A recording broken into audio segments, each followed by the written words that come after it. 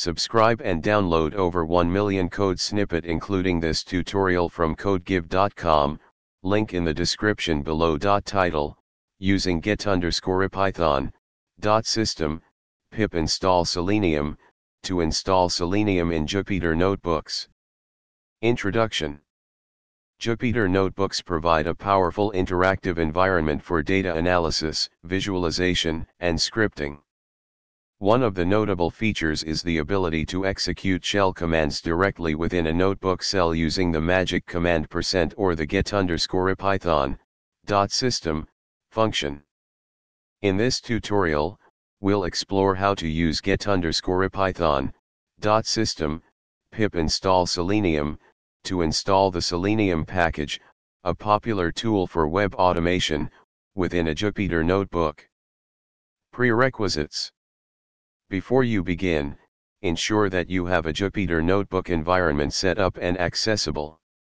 Additionally, make sure that Python and pip are installed on your system. Step 1. Open a Jupyter Notebook. Open your Jupyter Notebook in your preferred environment. You can create a new notebook or use an existing one. Step 2. Use get_ipython.system, to install Selenium. In a Jupyter Notebook cell, you can use the following code to install the Selenium package using the %magic command. Alternatively, you can use the following code without the magic command. Execute the cell by clicking the Run button or pressing Shift plus Enter. Step 3. Verify the installation. After executing the installation command, you should see output indicating that the Selenium package is being installed.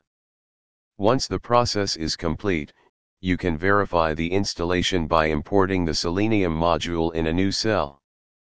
Executing this cell should print the installed version of Selenium. If no errors occur, the installation was successful.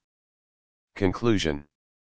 In this tutorial, we've explored how to use the get_ipython.system, pip install Selenium, command in Jupyter Notebooks to install the Selenium package for web automation. This approach allows you to manage dependencies within your notebook environment and streamline the installation process for external packages. ChatGPT.